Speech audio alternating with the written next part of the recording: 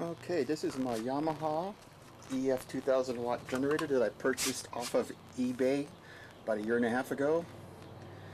So in case the electricity goes out where I live, I'd have something to watch TV, have my refrigerator running.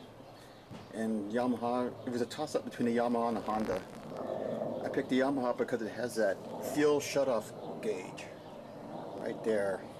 Because if you leave gasoline in these generators for an extended period of time, you'll have a heck of a time trying to start them up again. So that's a good idea to have a shut-off valve. You run your generator dry. After watching all the chaos with Sandy 1.5 years ago, last year I decided to get a conversion kit that I've been wanting to get. And I found a place in Maine called Central Maine Diesel that converts them. They'll sell you a kit and you can put it on yourself, but since this is an inverter, I had to take the carburetor off, mail them the carburetor, they drilled it out, and they sent me back the carburetor and the kit, and my son-in-law and I installed it. It only took about 15 minutes, 20 minutes.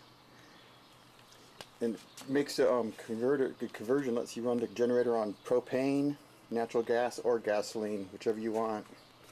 So I went to Lowe's and bought some tanks, and I had them filled up. I got two 40-pound tanks and two 20-pound tanks, and they'll let their generator run for quite a long time with those. The kit comes with this high pressure regulator that you have to install on the side of the generator. And also I had to buy one at Lowe's for the tank. And I also bought a little gauge so I can see how much propane was in the tank. If you're going to have one of these, you should also have a pretty good quality extension cord. This is one of these contractors, 10 or 12 gauge. Got it at Sam's, cost me like 25 bucks, 50 foot. Because you definitely want a good quality extension cord if you're going to use your refrigerator. Also, I have a safe, a lock and a cable, because people like to take these from you, and to prevent that, I always make sure I lock it to something. Got a good lock too. And it came with a battery charging kit. So you can charge batteries. You set it up to the generator. And you want to make sure you always have some oil, because these do use oil, and if you run out of oil, then you're out of luck. So whenever I get a couple extra bucks, I go down to the dealer and buy some generator oil. This one is Honda, but it's still good for the Yamaha. To start it up, all you have to do is prime it.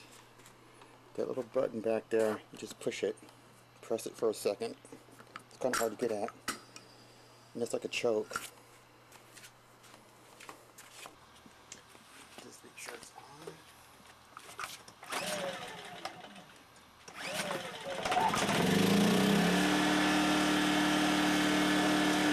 And that is being run off propane. Propane doesn't have as much energy as gasoline, so you won't get quite as much power, like 1600 watts with gasoline on normal. You might get around 1525 watts continuous, because the propane just doesn't have as much energy, but it's still good enough.